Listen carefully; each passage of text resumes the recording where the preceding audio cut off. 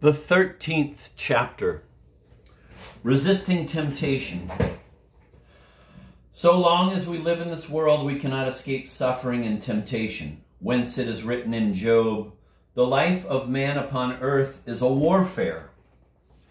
Everyone, therefore, must guard against temptation and must watch in prayer, lest the devil, who never sleeps but goes about seeking whom he may devour, find occasion to deceive him.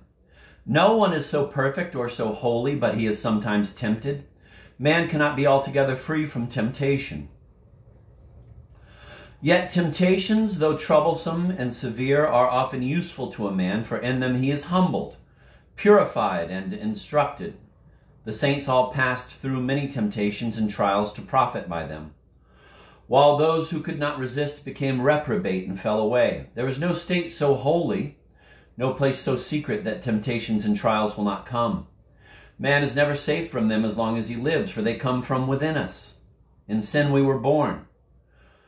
When one temptation or trial passes, another comes. We shall always have something to suffer because we have lost the state of original blessedness.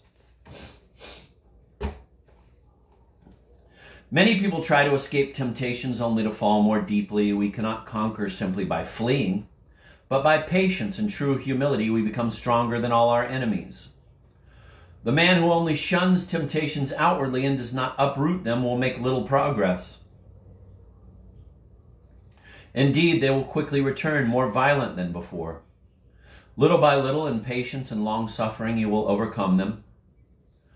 By the help of God, rather than by severity in your own rash ways, often take counsel when tempted, and do not be harsh with others who are tempted, but console them as you yourself would wish to be consoled. The beginning of all temptation lies in a wavering mind and little trust in God. For as a rudderless ship is driven hither and yon by waves, so a careless and irresolute man is tempted in many ways. Fire tempers iron, and temptation steals the just. Often we do not know what we can stand, but temptation shows us what we are. Above all, we must be especially alert against the beginnings of temptation, for the enemy is more easily conquered if he is refused admittance to the mind and is met beyond the threshold when he knocks.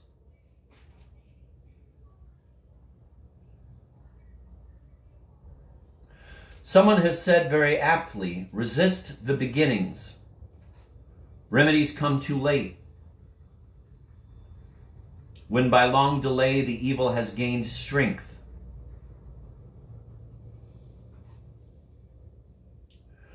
First, a mere thought comes to mind, then strong imagination followed by pleasure, evil delight, and consent.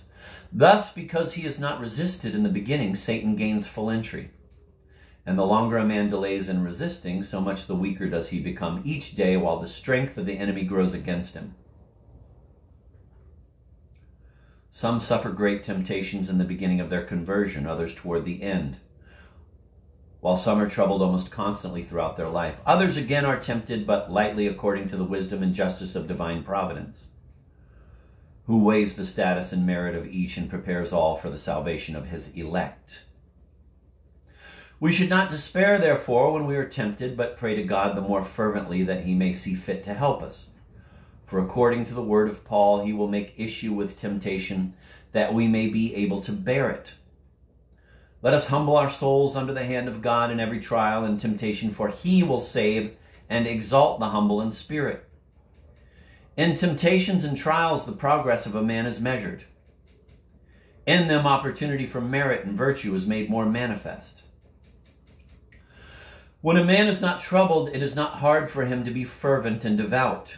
But if he bears up patiently in time of adversity, there is hope for great progress.